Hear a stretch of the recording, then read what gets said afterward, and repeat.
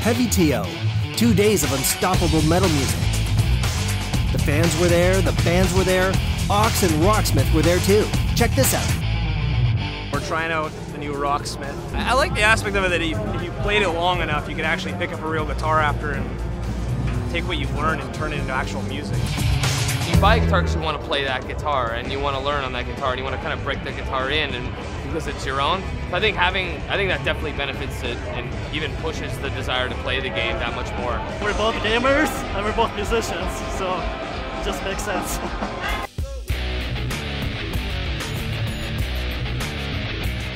This is actually kind of cool.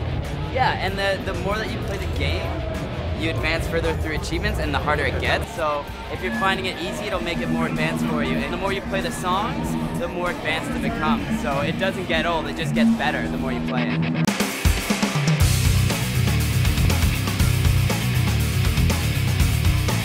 I really like it. Practice is getting your fingers to the right position, the right note, the right string, at the right time. I think that's a really good tool. Yeah, there's instruction videos, there's YouTube, there's paying for lessons.